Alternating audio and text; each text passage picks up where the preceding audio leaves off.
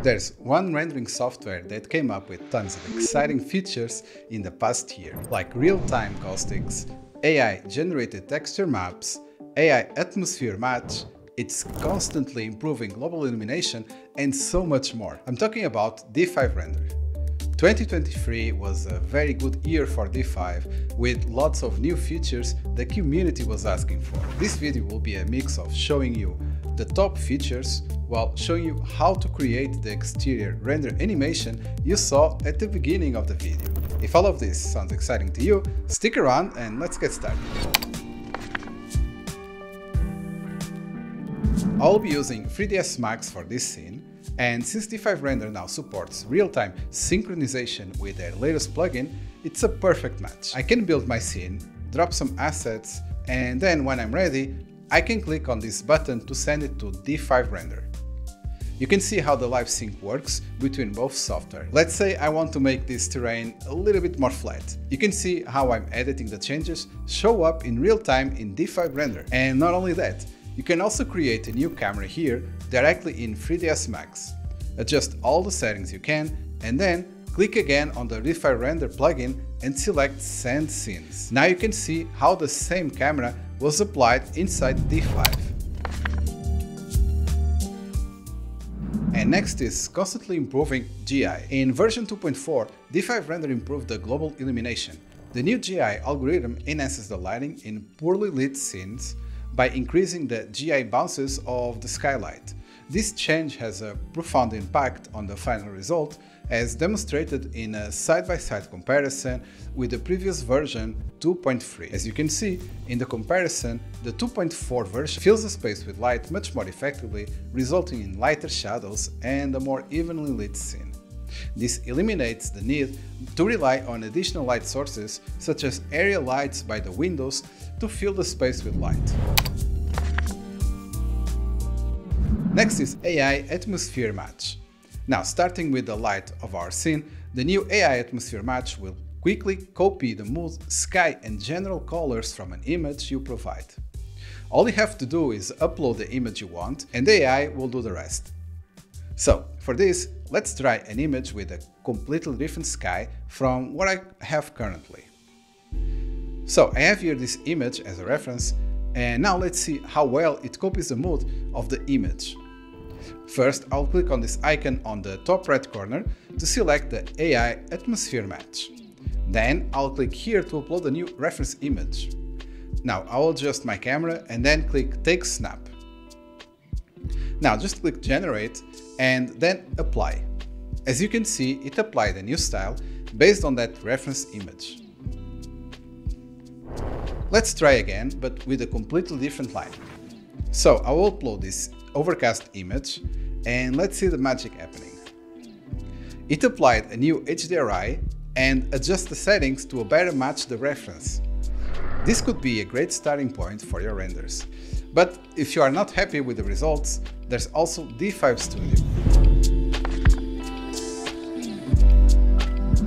D5 Studio is a cloud workspace in D5 Render where you can keep your favorite presets and other resources to improve workflow and creativity. Right now, you can save effects, paths, and brush settings. Once you set one up, you just label it and drop it into your personal space. It makes things faster and easier. You can access D5 Studio in the upper left corner of the screen by clicking this icon. Now here, I will click the D5 Curated and browse through the scenes available. I'll select this one on the second page, Exterior Overcast Fog. Now simply double-click on it to apply the settings. As you can see, now I have an overcast mood on my scene. Let's try this one, Exterior Sunny.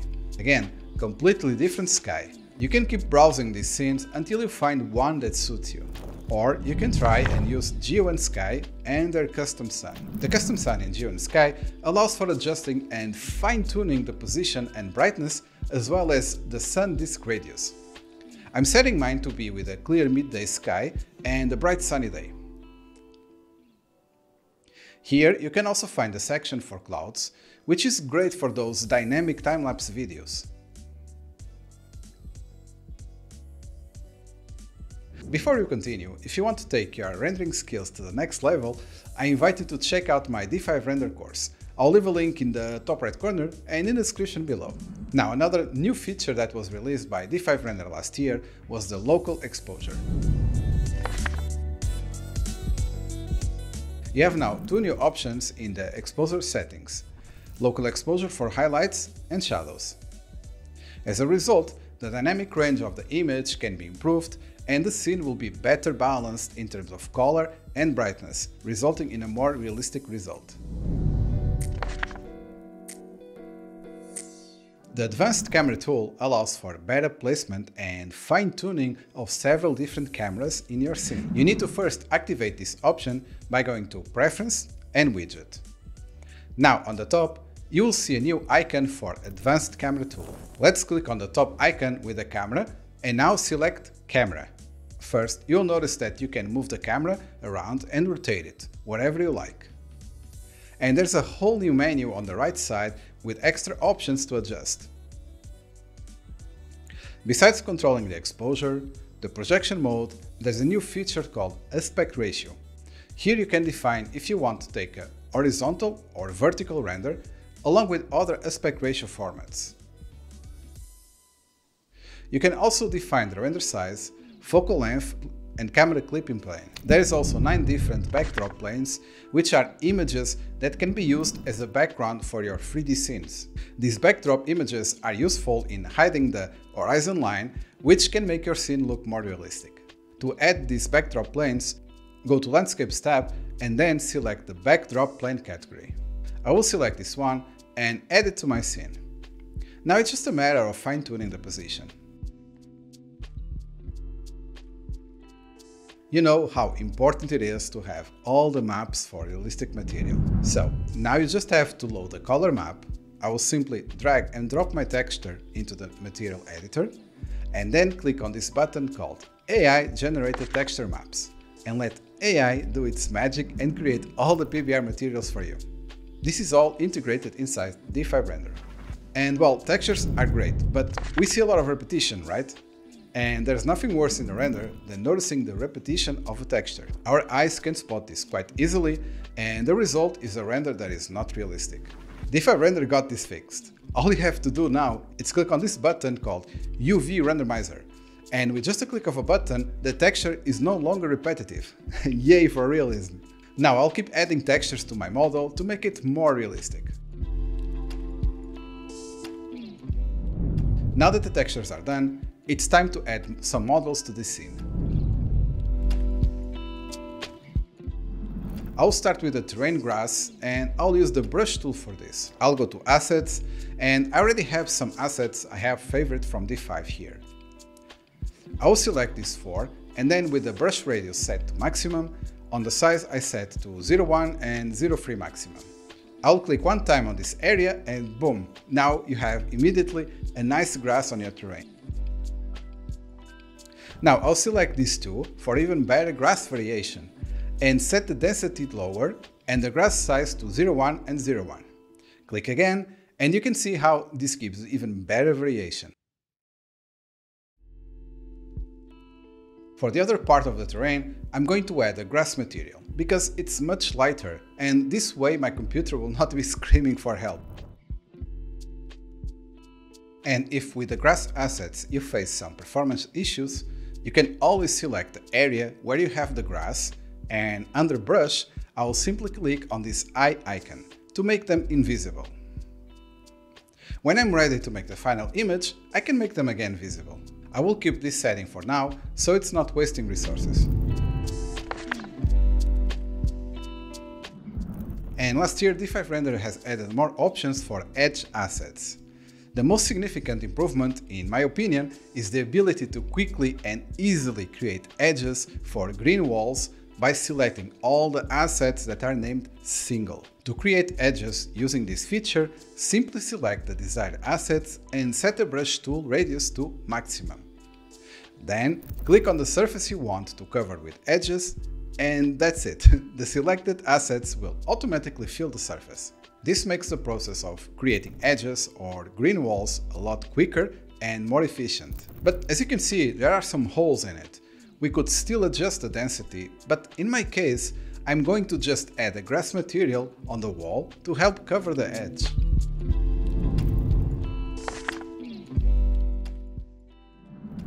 Now next is the Path tool, which has seen some improvements in the last year. You can now choose between the curve and linear modes. Curve mode is the same as before, where you use a Bezier curve to create a path.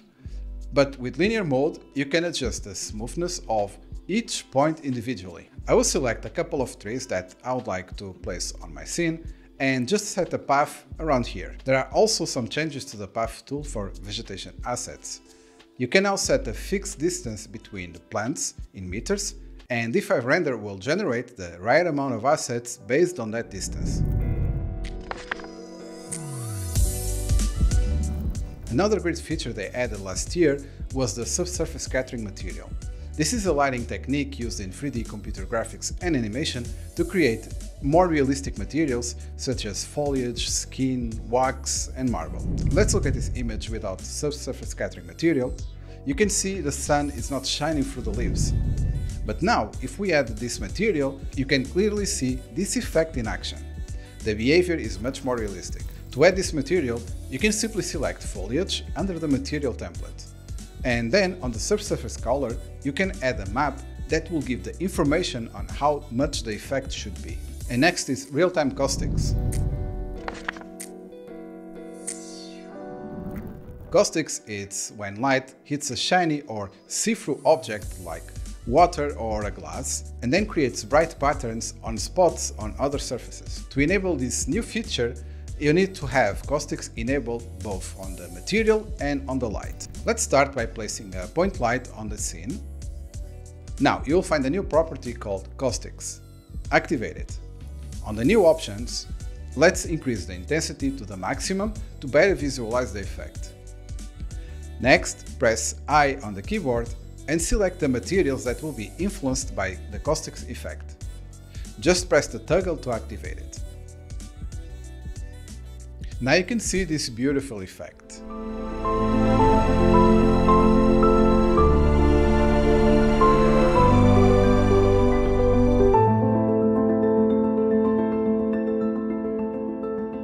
And here's some before and after images with caustics. It makes a big difference.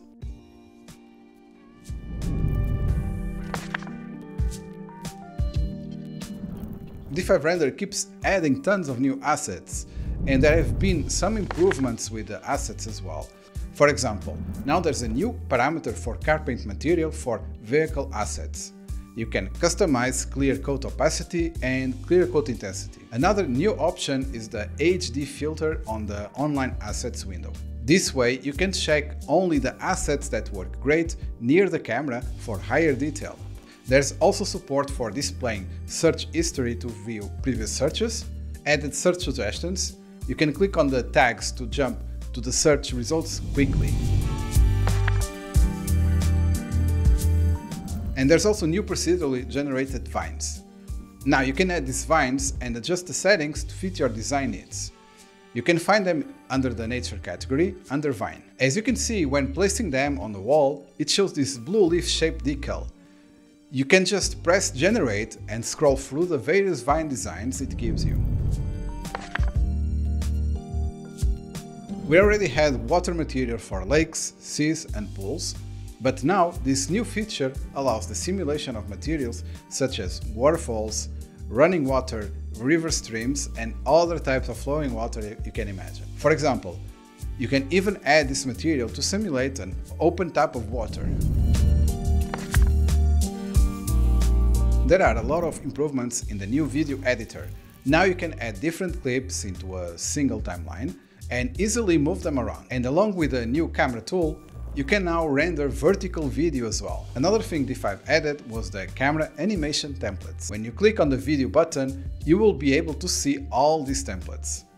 You simply click on one of them and it will load this animation into the timeline.